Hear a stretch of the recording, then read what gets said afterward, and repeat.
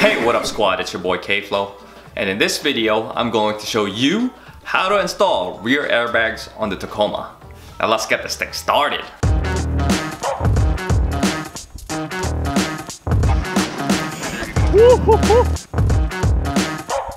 Now if you're new to this channel makes in-depth DIY Toyota Tacoma tutorials for the 2nd gen Toyota Tacoma. So smash that like and subscribe button, baby!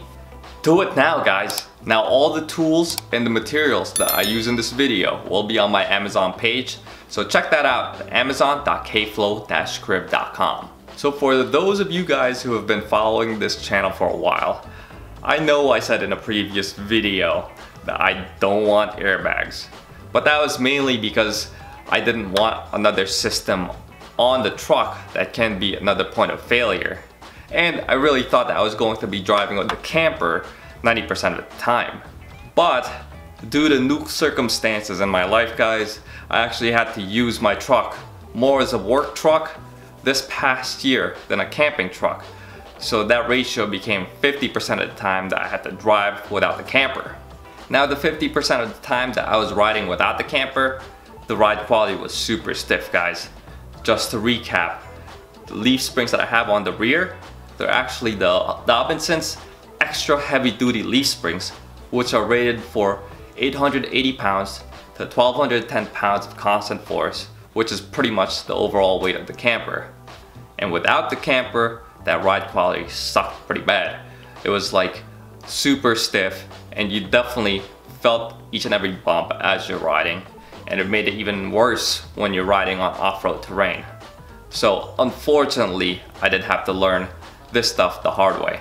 Now I definitely had to solve this problem, guys, because I know I wanted good ride quality with and without the camper.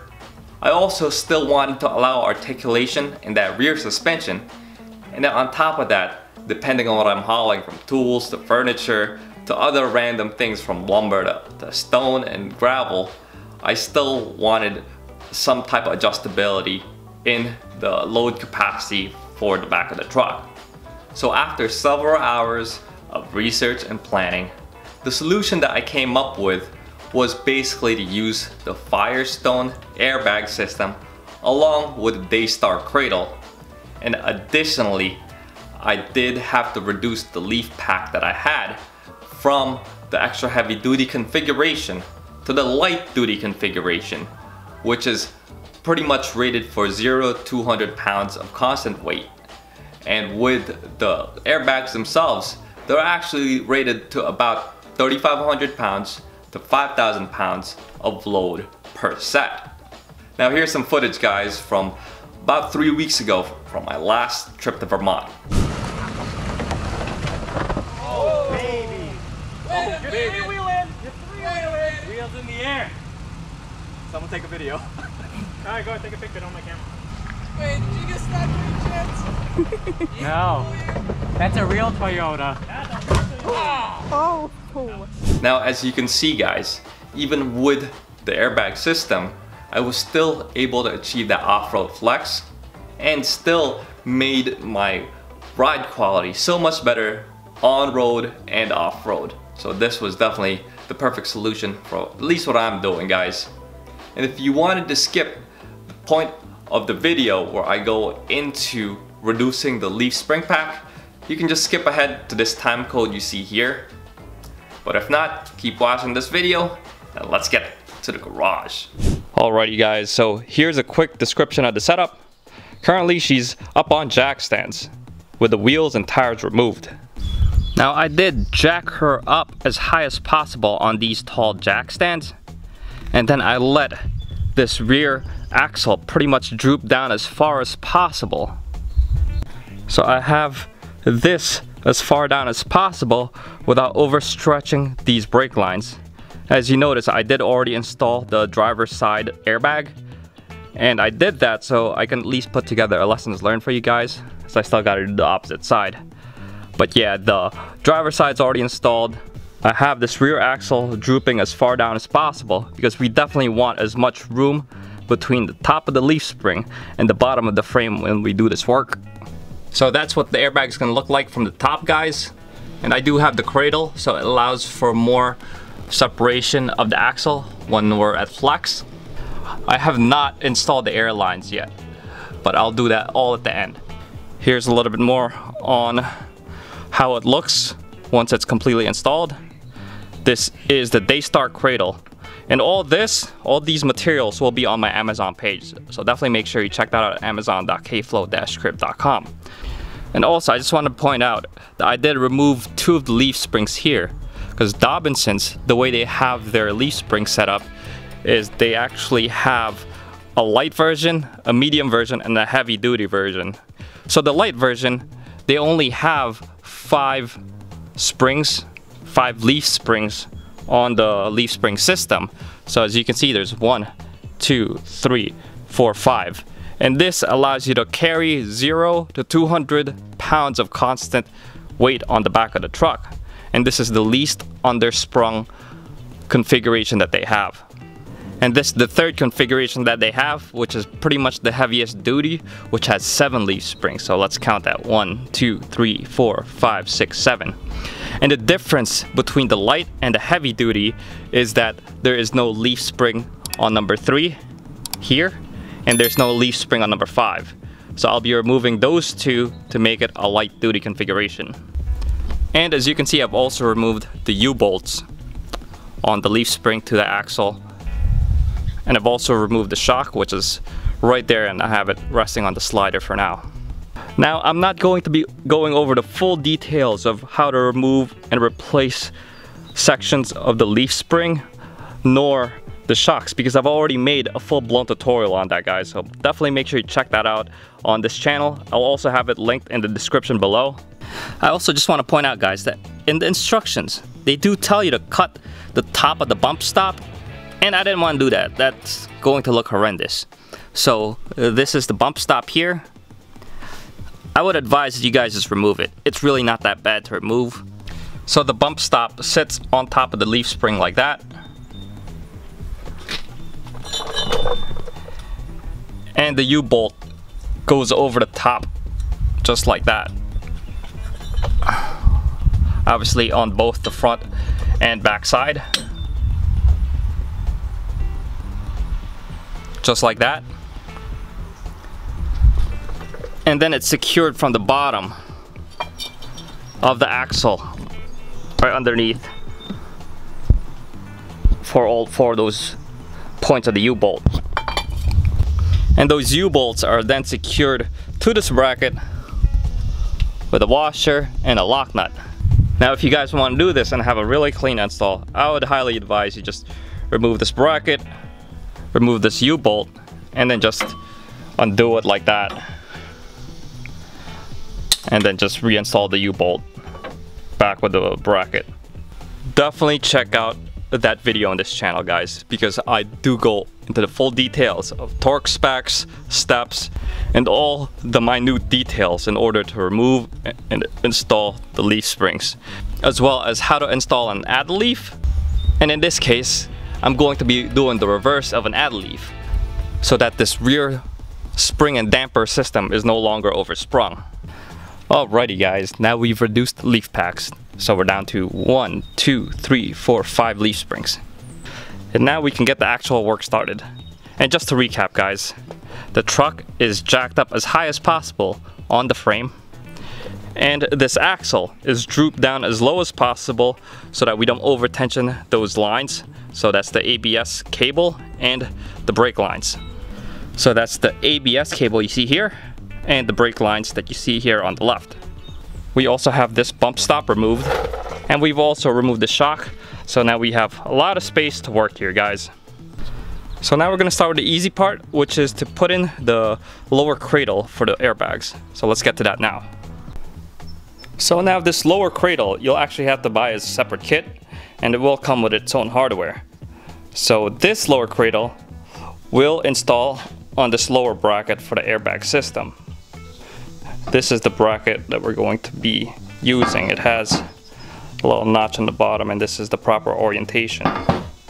So now let's take our 9/16 socket and wrench and install this cradle onto this bracket. I do like to use a little bit of anti-seize on the hardware so that it doesn't seize up in the future.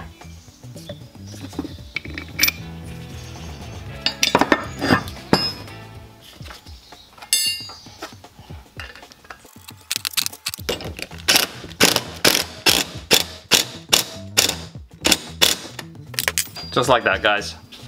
So now that we have this lower assembly complete, we'll have to install this on to the top portion of the leaf springs. And we're gonna accomplish that by using these two long brackets, these 4 carriage bolts, and these 4 flange nuts. So just a note, guys, these are locking flange nuts. So all we're gonna do is flush them up against the leaf springs. And there's really no specific torque for this.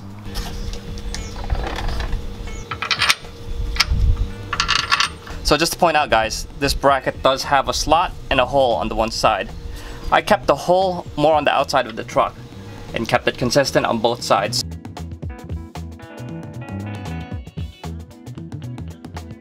So that's what it should look like so far, guys. This is still currently loose, as you see. So before we button everything up, guys, we gotta make sure that the center line of this cradle is pretty much on the same center line of this leaf spring here, so that when this compresses, it catches on the proper orientation of the airbags that will be mounted up here.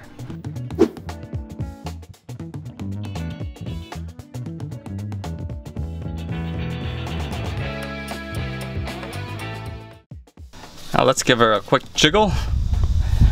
It's definitely not going anywhere, but we're definitely going to double check once the tires are on the ground. So it's definitely best to do that because you don't want this flopping around as soon as there's weight on the system.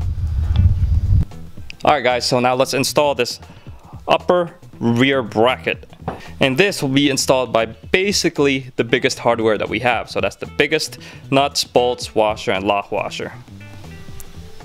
So we're here on the underside of the truck, and we basically have to install that whole thing right behind that hole. So I'll show you how to do that now.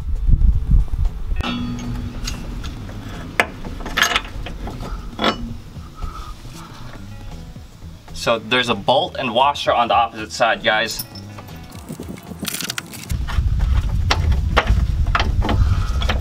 So this will basically snug down as far as we can by hand for now. Now let's assemble the airbag assembly.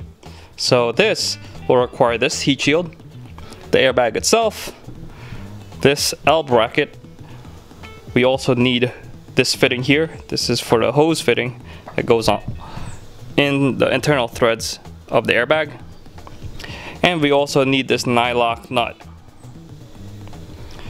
Now just to point out, guys, I did not put the heat shield on the driver's side because the heat shield actually protrudes out and it might cause chafing on the brake lines. Yeah, as you can see, guys, the brake lines get really close to the airbags, and I really don't want that to interfere with that heat shield. And there's really no heat in this area. We only have to worry about the heat of this exhaust pipe here. Now let's get this thing assembled. So this bracket has only one orientation that it could go to when it comes to assembling it with the air spring. So it can only go one way, just like that. There's a little notch here that prevents it from rotating. So if you try to go the other way, it's not gonna go. The two holes are different sizes. Now when it comes to assembly, we'll have to make sure we put this heat shield on. So the heat shield goes on top, just like that. And this outer bracket goes on top of the heat shield, just like that. Then we can install this nylock nut here, right over this fitting of the air spring.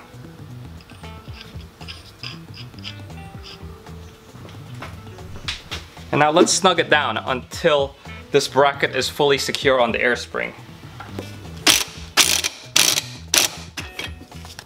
And now I advise to put this whole thing on a bench vise in order to put the fitting right through there without any problem.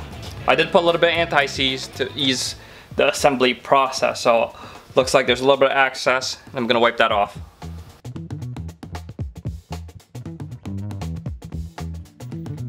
Now we could install that air fitting that goes over here.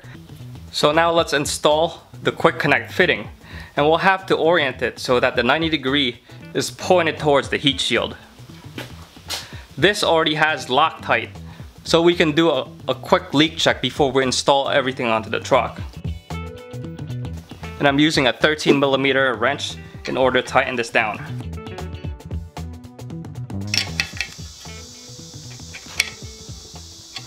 So this is brass, and you definitely don't want to over tighten this fitting. And we'll keep this on the bench vise for now. So now let's test the system, guys. What I have here, this is the air inlet fitting. This has a Schrader valve at the end, and I'll show you that when I assemble it onto the air spring. And this is a piece of scrap tubing which has the same diameter as the Firestone tubing that the set came with. So I'm going to be using the scrap tubing, but you can definitely just snip off like maybe 4 inches from the end of this in order to perform your test. So we're going to take this Schrader valve and this tubing and assemble it onto the air spring in order to pressure test the thing. So the tubing goes into this fitting like so. You push it all the way in, and then the Schrader valve goes on the opposite end, push that all the way in, and that's it. Now we can take this cover, pretty much expose the Schrader valve there, and we can pressurize the system. Now I'm going to inflate it to about 25 psi. So you see it right here. So that's roughly at about 30 psi actually. I'm gonna take it off the air compressor. And let's basically cover it with Windex. And if we see any bubbles, that means we got a leak. She's now doused with Windex, guys, and looks like we're not getting any bubbles at the fittings, which is a good sign. So she's holding pressure. Even underneath, it looks okay. And we're not getting any bubbles up here or down here, because I saw in the pictures that there were some cases of some of these airbags leaking, like in these areas here. So if this was the leak, it would probably be more in these like areas here. But she's holding pressure there, so that's awesome. And now let's depressurize the system and install her on the truck. Now I'm just gonna use the air gun to pretty much get rid of all the Windex around it. I'm going to put this cap back on so we don't lose it. But in order to remove this fitting, all we have to do is I'm using an 8mm wrench just to push on this collar, and we should be able to pull it out just like that, guys. So on the opposite side, this might be a little bit harder to grip, but we can take our channel locks and just grab it at the middle and then just push it like this. It'll come right off. Now we'll install this bracket onto this bracket using these 4 hardware. These are all 1/2 inch hex head sizes. So this actually clamps onto the back just like that, and it grabs part of the frame. And I'll show you that now.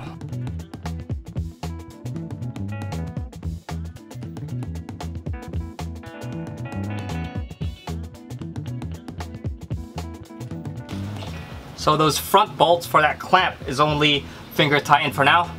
And I'm going to be basically putting the last 4 nuts and bolts to make this assembly complete. And I'll also keep this finger tightened as well. Alright guys, so first I'm going to tighten on this front bracket using a 1/2 inch wrench and socket.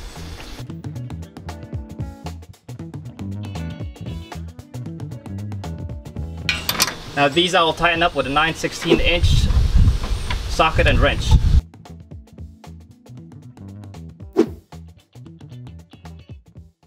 And that's pretty much how I tightened it from the back, guys. It's good to definitely have an air ratchet. And I don't have a 22mm wrench, so I just used the adjustable on the front. But if you are doing this job and you don't have an air ratchet, it'll be a little bit more difficult. Now let's mount this Schrader valve, guys. The way it's mounted is we basically put one washer on the one side that mounted onto a wall, or in our case there's actually a little bracket that they give you, and then the washer goes in front of that bracket, then it's snugged down with this nut, and then obviously it'll close it up. I'll demonstrate that on the bracket that they provide. So there's the bracket, guys, and it comes with these 2 long zip ties, and I believe they said in their instructions that you mount this onto the frame. so that you have at least hard points for these straighter valves. So as I was saying, this goes in the back, this washer goes in the front, and then this nut goes into the front of everything. So installation will be like that. But I'm not gonna do that. And I'll talk about why I'm picking the spots that I choose on the frame of the truck. So on the frame of the truck, guys, there's already an existing hole right there. Same thing on the opposite side. And there's the one on the passenger side, guys. I'm going to be using these two holes instead. I'd like to be able to measure and inflate per side with my tape measure. And on top of that, it allows me to squeeze the bags and deflate it as far as possible so that it stays more off the cradle if I'm not needing to use them. So it increases the upward flex of the suspension system.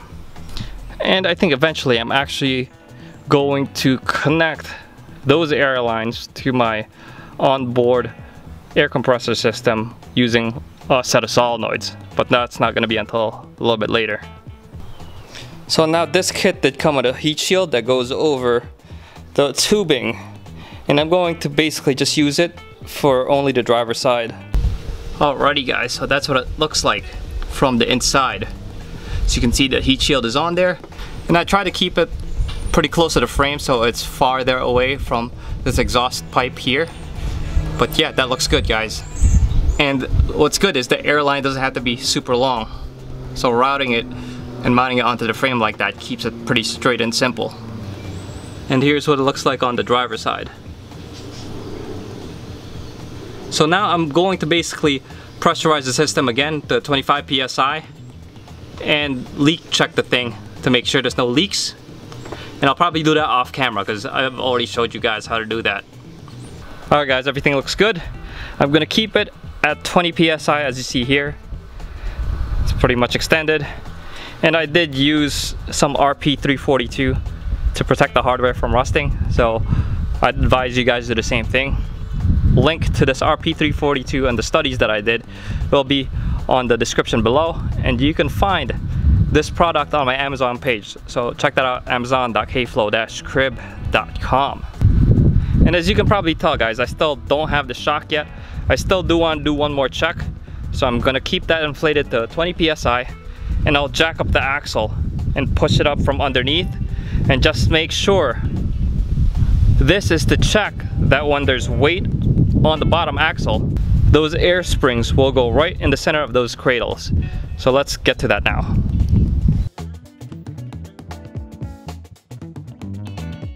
Alrighty guys, all the weight is now on the axle and it looks like it's centered right onto this cradle. So this install is good. So now I'm going to be dropping it back onto the jack stance. And at this point, I'm going to also be installing the shocks right back on both the driver and the passenger side. And that pretty much finishes up this install. So I'll skip ahead. And if you want full details on reinstallation of the shocks, I've already done that in my leaf spring video. So I'll link that in the description below, so make sure you check that out. So as I said guys, I can deflate it using my inflation tool. And then if I also want higher upward articulation, I can further deflate it by hand and then just basically keep a vacuum on the airbags themselves so that it stays a little bit higher. Alright guys, so there it is. Still plenty of room to reach from the top and plenty of clearances here at the bottom, guys. So I think that spot in the frame is definitely a good spot if you have a 3-inch lift. So now I'll demo the airbags themselves. I'll raise up the driver's side so you guys can see how much I can lift it. I'm probably only gonna go to 20-ish psi because there's no weight in the back.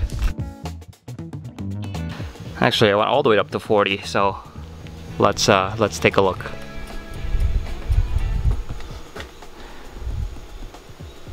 Definitely higher at the back now. Now I'll drain the air so you guys can see how it levels out. So yeah guys, that's it. Looks good. The truck's definitely a lot more leveled out now that I have the airbags. Still have the lift in the back, but the back isn't giving too much of a positive brake. So we'll see how this holds up in the next several trips. But I'll keep you guys posted. So after a little bit more research, apparently the bottom of this bracket is supposed to be touching this axle housing here. But as you can see, since I have an aftermarket leaf pack, it's a lot thicker than the leaf pack that's OEM. So there's probably about a half-inch gap in between the bottom of this to the axle housing. So what I did was actually 3D print this jack pad that you see here. It's basically a jack pad. This goes on the bottom of the bracket and on top of the axle housing, so it works basically like a jack pad. And this fits perfectly in between those two mating areas, so I'll show you that now. So that's how it looks, guys. Now plastic has a very high compressive strength, and this is printed at 90% infill, so this should definitely hold up in terms of taking the compressive load of this bracket. And that's what it looks like from a different angle, guys. And here's a better look at this jack pad, guys. This surface here matches the same contour of the axle housing, and those two notches pretty much match up with the teeth on the bottom of the bracket. So this thing should definitely hold up well, and I'll keep you guys posted as to how this thing pretty much holds up through terrain and having the camper on there. Hey guys, so here are some final thoughts. If you're like me and you have high varying loads in the back of your truck and you still want to achieve pretty much the full articulation of that rear suspension, then really the airbags and the Cradle is definitely the way to go. So just to point out, guys, with the extra heavy duty leaf springs, the truck sat with about 2.5 inches higher clearance on the back without the camper, and probably only about 1.5 inches higher in the back with the camper. And now reducing that leaf spring, I actually got the truck more leveled out. So all the gaps on 4 corners of the truck is roughly about the same now, at about 6.5 inches. Now I will always be modding this truck, guys. And if the constant load goes up, I could always add one of those leaves back on, which is really not a big deal. Now in order to address if any of those airbags fail during a trip, I'll probably just carry a spare airbag in the truck, just like carrying a spare tire. And also, guys, just to make it easier for replacement during a trip or something like that, I'll probably just use a straight fitting into the bag instead of the elbow fitting that it comes with. Because what happens is, if you have to remove it off of the truck, you'll actually have to undo that elbow first and then undo the nylock nut. But if you have a straight fitting, you can just do a hot swap by just undoing that one nylock nut, which will make it a whole lot easier during an emergency replacement. Now just to point out, guys, I do have an onboard air compressor in my truck. So this allows me to deflate and inflate my tires with no problem. And same thing with the bags. So I can definitely adjust the ride height at any point during my drive. Now, these airbags are rated for about 100 PSI worth of air pressure. And currently with the camper, I only needed about 30 PSI to achieve a leveled height with the weight of the camper on the back of my truck. Now, one of the questions that might pop up with regards to installing these bags would be whether or not to put a T-fitting in order to inflate both bags at the same time. And my thoughts on that would be a hell no, guys. That would make the truck a little bit more dangerous. A little bit more dangerous in the sense that what happens is both bags are now connected at the same time. So if you're taking a higher speed turn or even just a quick turn, the outside bag will compress. So let's say I'm making a left turn, this outside bag will compress, which will cause the inside bag to expand, which will also further tip the weight of your truck to the outside of the turn, which will cause the truck to possibly even tip over completely. So you definitely don't want that. Now, if you are planning on doing this project and you also have aftermarket leaf packs, you can definitely go to my store and purchase a set of these jack pads. You will have to measure the top of your axle housing to the bottom of that lower bracket in order to get the right thickness of the jack pad for your truck. So that's pretty much all I got for this video, guys. I know it's pretty damn long, but thanks for sticking through. Make sure you smash that like, subscribe, and hit that bell while you're at it. And until next time, peace.